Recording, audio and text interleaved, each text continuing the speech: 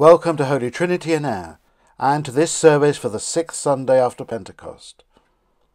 In our service today, the Reverend David Easton is our preacher, and after the communion, Andrew plays Jesus We Are Here by J.S. Bach. And our hymn is a hymn by Charles Wesley, Oh, for a Heart to Praise My God. And so welcome to Holy Trinity. Welcome to our service at Holy Trinity on this, the 6th Sunday after Pentecost. Wherever you may be, welcome. In our service today, we hear the parable of the sower and consider how we might prepare ourselves to receive God's word, how we may allow it to bear fruit in our lives, in the lives of others, and in our service of one another and our community. And so as our service begins, let us still ourselves, our hearts and minds, that we may be open to God's Spirit and his word to us. Grace and peace to you from God our Father and the Lord Jesus Christ. We meet in Christ's name.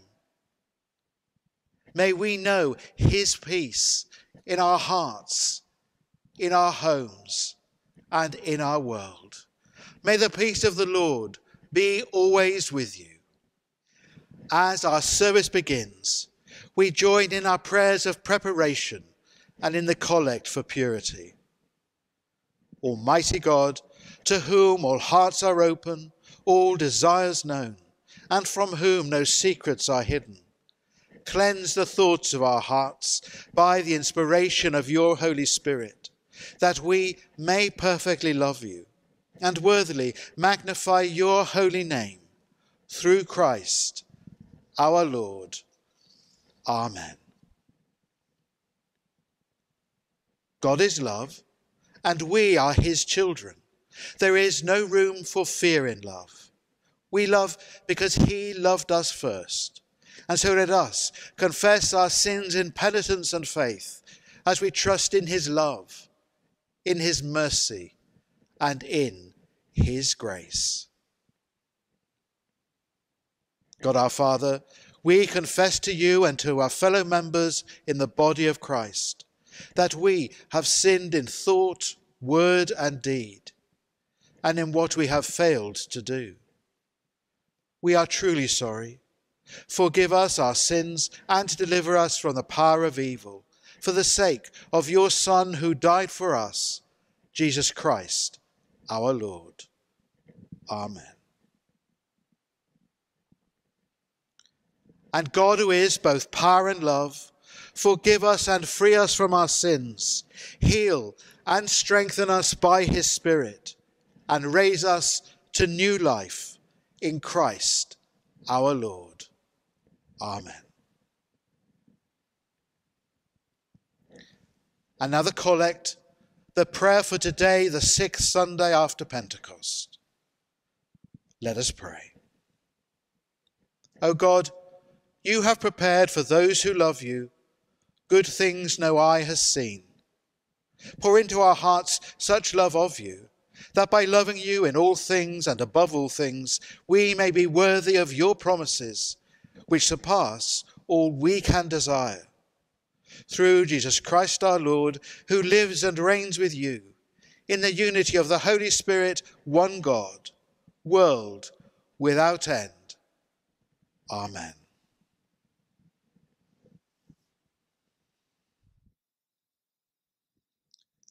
And now our Gospel reading. Hear the Gospel of our Lord Jesus Christ, according to Matthew, the 13th chapter, beginning at the 1st verse.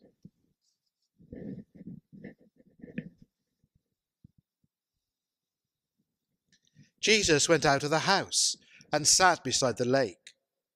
Such great crowd gathered around him that he got into a boat and sat there, while the crowd stood on the beach. And he told them many things in parables, saying, Listen, a sower went out to sow, and as he sowed, some seeds fell on the path, and the birds came and ate them up. Other seeds fell on rocky ground, where they did not have much soil. And they sprang up quickly, since they had no depth of soil. But when the sun rose, they were scorched, and since they had no root, they withered away. Other seeds fell among thorns, and the thorns grew up and choked them. Other seeds fell on good soil and brought forth grain, some 100-fold, some 60, some 30. Let anyone with ears listen. Hear then the parable of the sower. When anyone hears the word of the kingdom and does not understand it, the evil one comes and snatches away what is sown in the heart. This is what was sown on the path. As for what was sown on rocky ground, this is the one who hears the word and immediately receives it with joy. Yet such a person has no root, but endures only for a while. And when trouble or persecution arises on account of the word, that person immediately falls away. As for what was sown among thorns, this is the one who hears the word. But the cares of the world and the lure of wealth choke the word, and it yields nothing. But as for what was sown on good soil, this is the one who hears the word and understands it, who indeed bears fruit, and yields in one case 100-fold, in another 60, and in another 30. Give thanks to the Lord for his glorious gospel. And our sermon, which is today preached by the Reverend Dr. David Easton. Often, a good way to engage with the parables or events in the life of Jesus is to put yourself in the shoes of one of the characters. In this very familiar parable of the sower, there is only the farmer scattering the corn, and then, of course, the different types of ground it lands on. But what about the corn itself? The scene is fairly easy to imagine. The farmer sets out with his large basket of corn, walking across his field, throwing it out over the ground. Not all of it lands where he might have wished. If we, for a moment, imagine ourselves to be the corn, what does this parable say to us? Well, for a start, like the corn, we're all caught up together in the basket of life. The farmer didn't have 4 different baskets, one for each type of ground the corn was going to land on. Although we are all born into different circumstances, our essential humanity is the same. One of the things that the experience of the coronavirus has reminded us is that all people matter. The people who have often been below the radar, whether the care workers, NHS staff, residents and staff in care homes, and those who have kept our essential services going, have suddenly been recognised as being a vital part of our society, as vital as anyone else. A sense of community expressed, for example, in the Thursday evening doorstep clapping has been one of the good things to come out of all of this. As a church, with our emphasis on fellowship and community, we need to play our part to help to ensure that this isn't lost after all this is over. For the corn being thrown out by the farmer, things didn't all turn out in the same way. For us, landing in the field of COVID-19, there have been different outcomes. Some, sadly, have found themselves or their loved ones on the hard path that led to an unexpected death, taken away, as it were, by the birds of the air called virus. Others, finding themselves on stony ground, have had their already meagre resources stretched, sometimes to breaking point. The huge increase in the number using food banks is an indication that many people just don't have the resources to survive the drought of a pandemic. How many businesses and jobs will be lost as we emerge from this? Back in the spring, I planted some dahlia corms in our garden. But that was before some nearby lupins and a large fuchsia bush began to take off.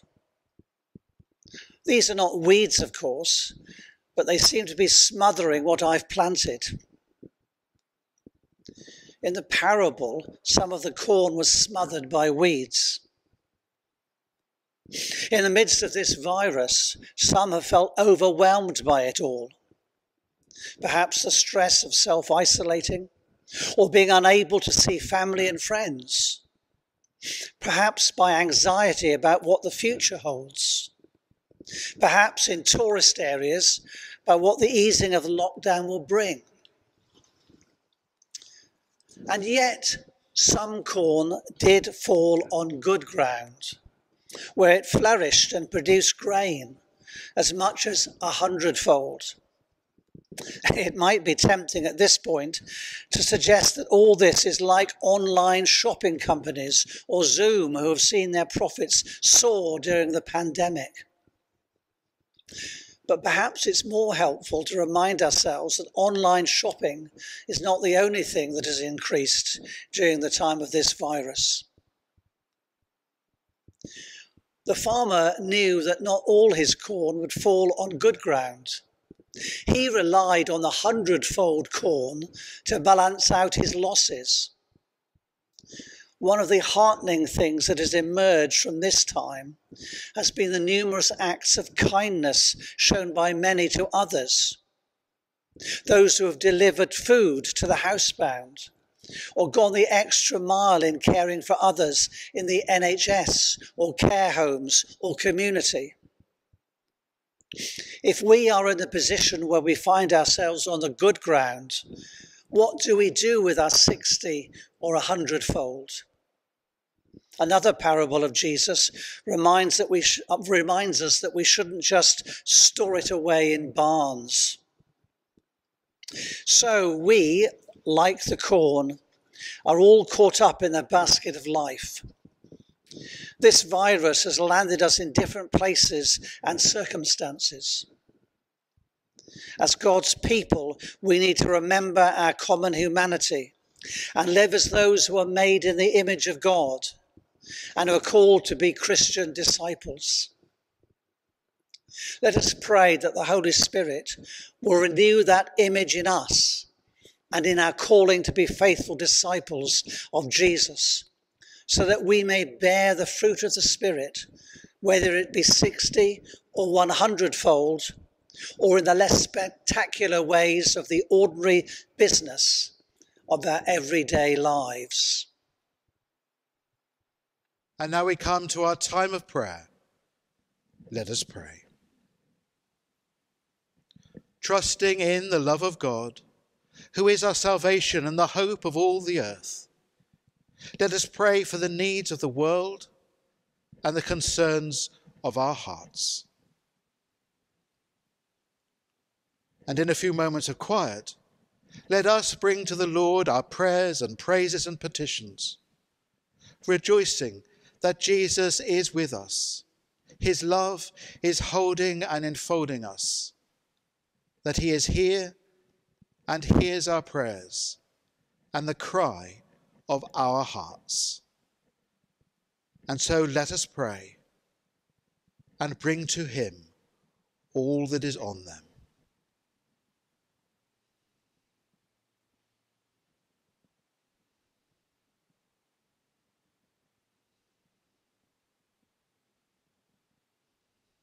Lord, in your mercy, hear our prayer. We pray for our church, scattered like the seeds. May we be assured of God's love for us and presence with us. May we be rooted and grounded in his word and his grace. And our lives show forth the fruit of the Spirit: love, joy, and peace. Lord, in your mercy, hear our prayer. We pray for all God's people, that we may proclaim the word of God in the way we live, and the love we have for our neighbours and those around us. We pray for all those who in our communities seek to serve others in Christ's name, for those who have fallen into hard ground, whose life is a struggle, and who struggle to be and become who God has called them to be. Lord, in your mercy, hear our prayer.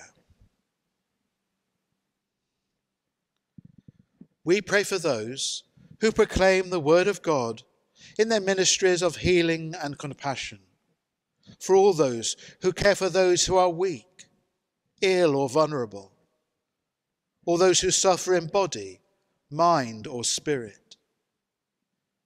At this time of COVID-19 and this worldwide pandemic, we pray for all whose lives have been affected by the disease, those whose lives who have been changed forever by this illness, families who mourn those they love, and communities and people affected by the economic hardship we now face. Lord, in your mercy, hear our prayer. We pray for all who proclaim God's word, that we may be nourished, encouraged, nurtured and renewed, made joyful by the love of the God we serve, that each of us in our lives and living may proclaim the love and mercy of God, his goodness and his grace. Lord, in your mercy, hear our prayer. And loving God, we thank you for hearing our prayers. We thank you for your presence with us. May we trust that you are here and that you hear our prayers and that you pour upon us your Holy Spirit, that we may be and become who you call us to be, bearing forth in our lives the fruit of your word through the strength of your Spirit. And so we pray, merciful Father, accept these prayers for the sake of your Son, our Saviour, Jesus Christ. Amen. And now we sing our hymn.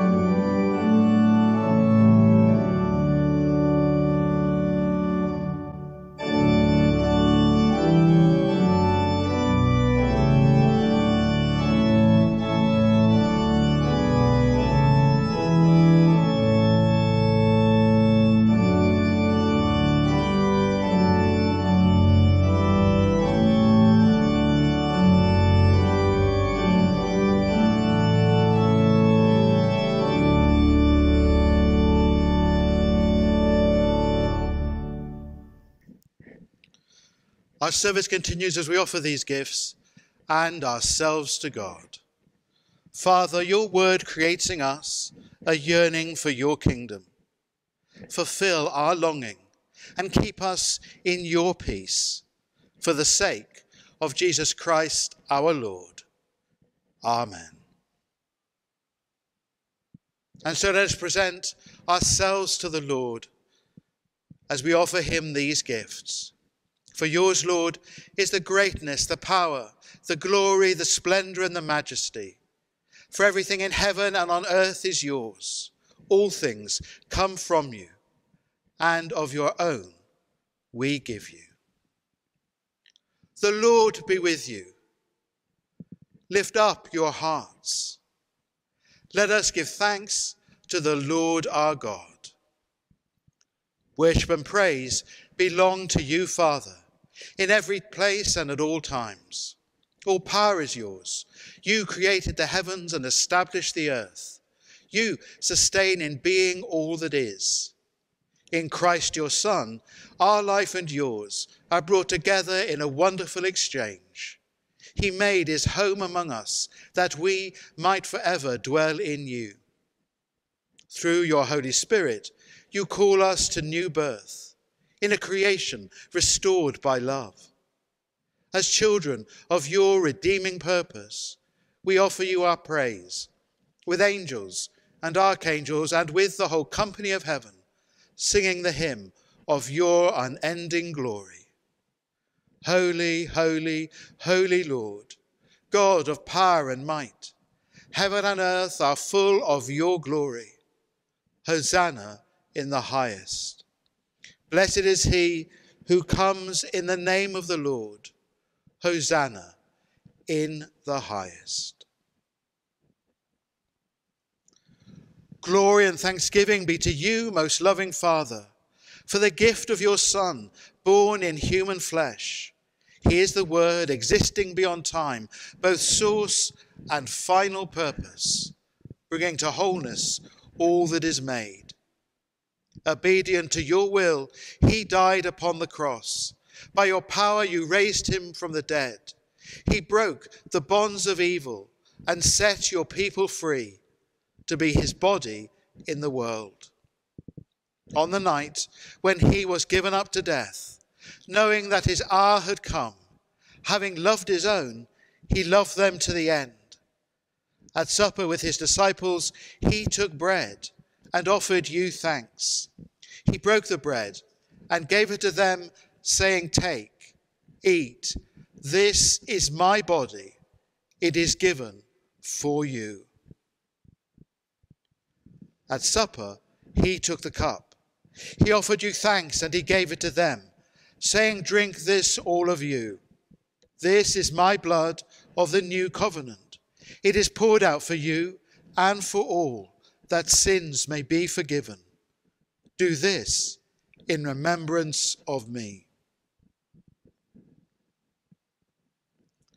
We now obey your Son's command. We recall his blessed passion and death, his glorious resurrection and ascension, and we look for the coming of his kingdom. Made one with him, we offer you these gifts, and with them ourselves, a single, holy, living sacrifice. Hear us, most merciful Father, and send your Holy Spirit upon us and upon this bread and this wine, that overshadowed by his life-giving power, they may be the body and blood of your Son, and we may be kindled with the fire of your love and renewed for the service of your kingdom. Help us, who are baptized into the fellowship of Christ's body, to live and work to your praise and glory. May we grow together in unity and love, until at last, in your new creation, we enter into our heritage in the company of the Virgin Mary, the apostles and prophets, and of all our brothers and sisters, living and departed. Through Jesus Christ our Lord, with whom and in whom, in the unity of the Holy Spirit, all honour and glory be to you, Lord of all ages, world without end. Amen. The living bread is broken for the life of the world. Lord, unite us in this sign. And as our Saviour Christ has commanded and taught us, we are bold to say, Our Father, who art in heaven, hallowed be thy name. Thy kingdom come, thy will be done on earth as it is in heaven. Give us this day our daily bread, and forgive us our trespasses, as we forgive those who trespass against us. And lead us not into temptation, but deliver us from evil. For thine is the kingdom, the power, and the glory, forever and ever. Amen. Lamb of God, you take away the sins of the world. Have mercy on us. Lamb of God, you take away the sins of the world. Have mercy upon us. Lamb of God, you take away the sins of the world. Grant us peace.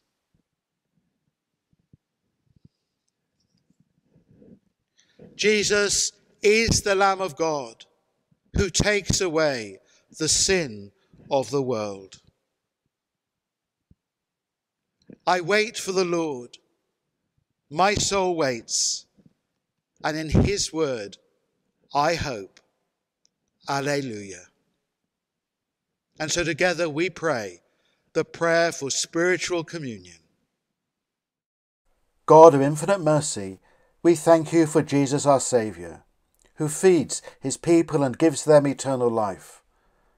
Though we cannot consume the gifts of bread and wine, we thank you that we do receive Christ's saving presence, the forgiveness of sins, and all other benefits of his passion. Grant that we may continue forever in the risen life of our Saviour. Amen.